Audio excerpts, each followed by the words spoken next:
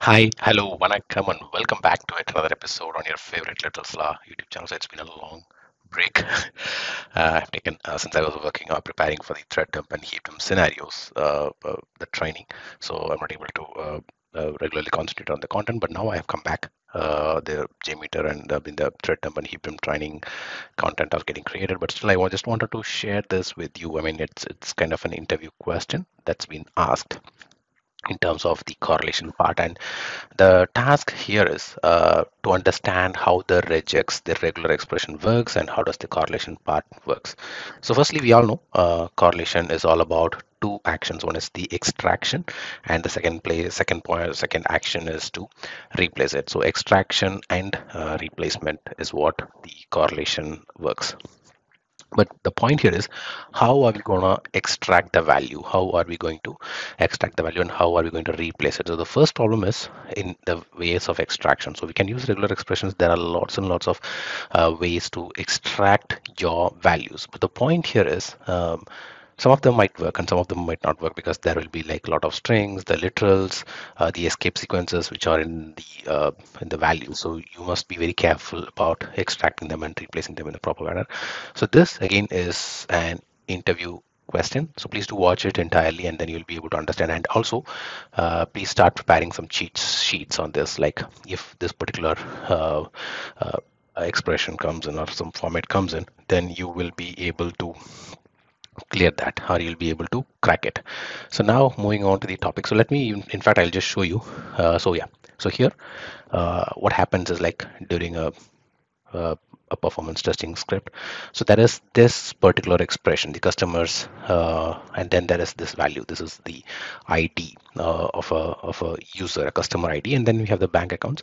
So the point here is we have to extract and replace the bank account for every different user ID. Say, for example, if I myself, Vasant, has logged into the application, I might get this ID like 13988, and my friend, the other user, Saravan, logs into the application and he gets an ID like 15333, something like that.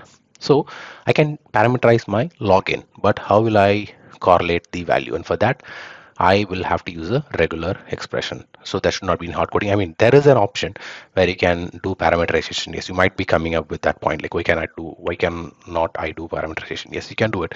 But just imagine if your application is completely dynamic, and every time you get new users, and every time your IDs are getting changed every time. In that case, what will be your ideal situation? Yes, and that's how your interview question comes in. So the situation is this: your customer ID is dynamic. You cannot hard code it. You don't have option or opportunity or enough time to collect those data from the databases. I mean, to create to parameterize your data. So in that case, what is going to be your option? And you have the symbol, plus symbol, wrapped on both the sides. So in that case, how are you going to correlate this? And if you want to know, I have the similar scenario. So here, if you see, I've got the value, the customers 15098 accounts, and let me quickly show you this one here.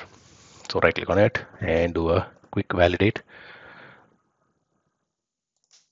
So now when I execute it, I'll just show you. Okay, so obviously it failed the request. Okay, the user login required. Yep, so the login has been deleted. Let me just quickly recreate, and then I'll replicate the scenario for you. Yep, so now the issue is fixed. Let me just quickly do a quick validation of the script. And here you can see the application is coming up with the necessary IDs. And just to show you here, so it has got 15098 as the customer ID. And how are you going to correlate it? So that's a problem here. And if I could show you the customer, yep. So here, as I showed you in the presentation, so it shows customers and then the plus symbol and then the accounts. So now most of you must be telling that, okay, why cannot use the dot star question mark? Yes, let's try that, right? So what I'm going to do is, so this request here. So now if I go back the script 468, and if I'm going to do the correlation part, say for example here, I'm going to add the regular expression extractor, and let me just give like customer ID And in fact, even we don't need to go there. We can even do the testing it in the regex tester. So that's why we have this regex tester, right? So if I go back to my regex tester here, and if I copy paste it, and when I try to click on find,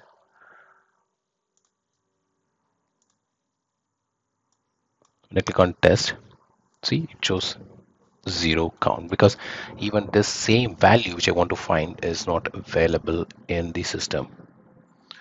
What I can do now is I can just quickly search for this in here.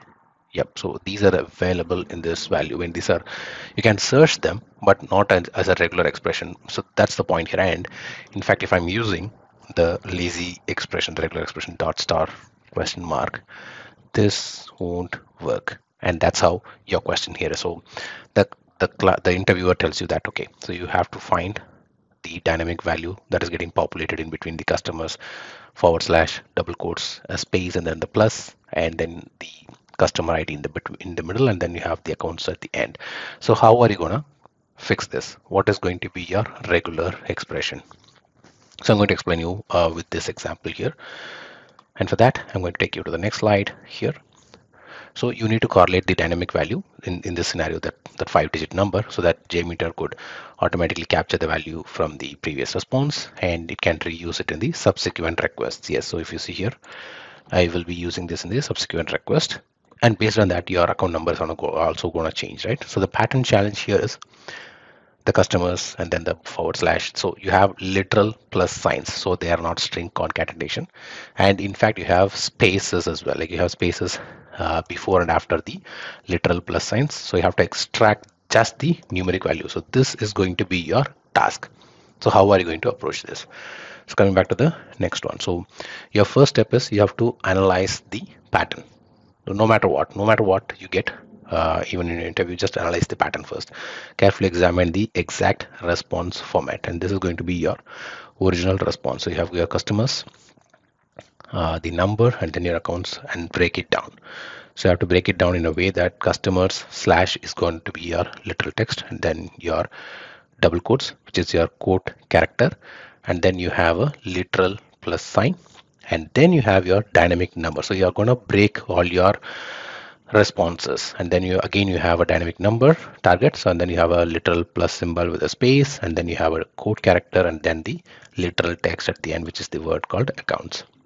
So now I'll show you how are we going to do this. So before that, okay, let me just get this one and I'll show you step by step. Let me go to JMeter now, and before I completely paste it for you, I'll just start from the beginning. So start from the first here. So firstly, I'll start with the customers. And if I search for customers, yes, I do get one value, right? So the first thing, that is the customers forward slash. So this is actually the literal string. So you're trying to match the exact customers string. And so this will actually ensure that the regular expression starts matching at the correct part of the response. So you are now at the correct part of your response. And then you're gonna match the double character, right? So double quotes. And for that, you're going to add the double quotes here. And yes, it has come. So you have got your double quotes. And then you are going to match the white character, right? So the white character or the white space. So here, if you see, you've got a white space, right? So for the white space, you are going to add a forward slash yes. And when I do a test, yes. So now you have got it. So you got some response back.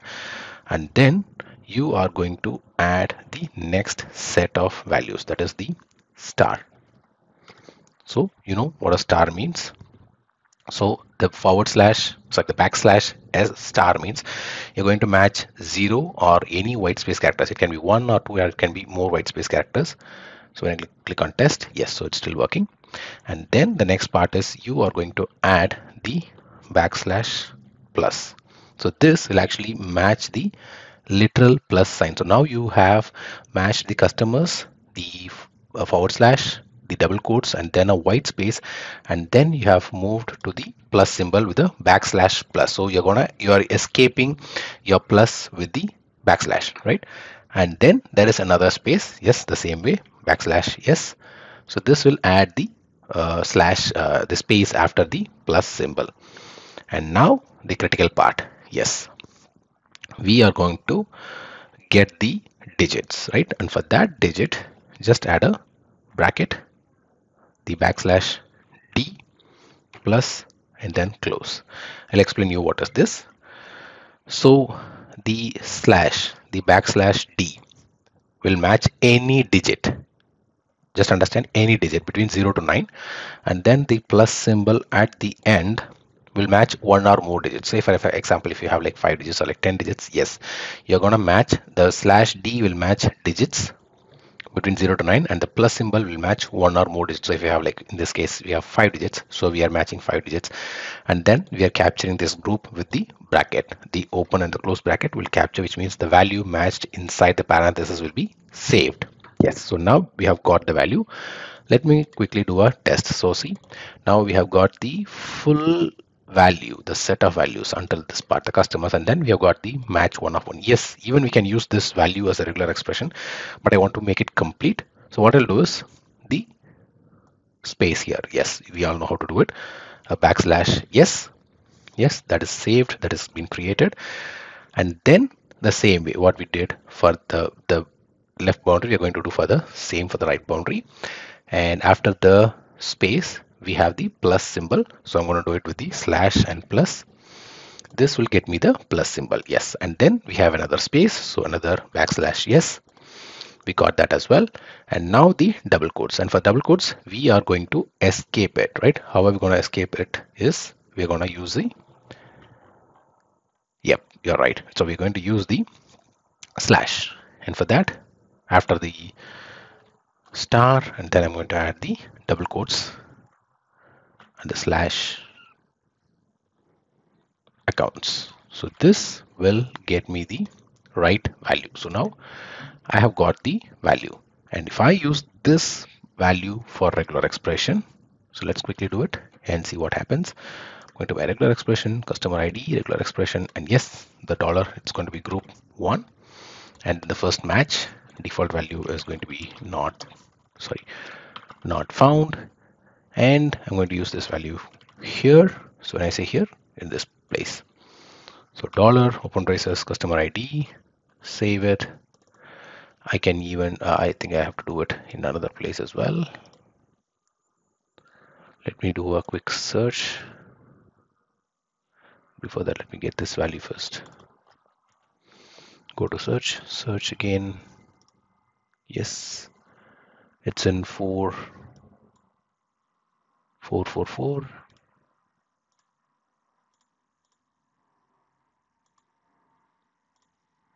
Yep, it's here. So dollar symbol open braces, oh sorry, customer ID, close, save, and now we are good to validate. So right click, do a quick validate over the existing file, coming to the view results tree.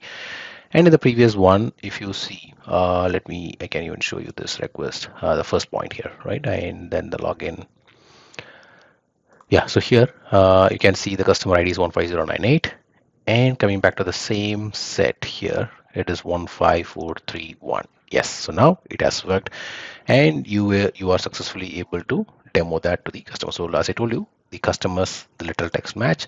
For the optional white space, just remember this could be your interview question. So optional white space is / s star, and then the little plus sign to escape it. You have to use a backslash, and then you have to capture the group of digits. So slash d is digits, and the plus symbol is any number of digits. So slash d is 0 to 9, and plus is any number of digits. And then you have got your original white space, and then the little plus sign to escape, and then your original white space again, and then the little text match. So by doing this, you will be able to set your value, and I have clearly demoed it for you. So this is again another question that you could get. So as a result, you will be able to successfully replace, you extracted it and then you replaced it, and then you are able to successfully demo your question and then your real life challenge as well. So thank you so much for watching this video. Until I see you all in the next video, it's bye bye from us, and my favorite Little Sla YouTube channel. Take care and bye bye.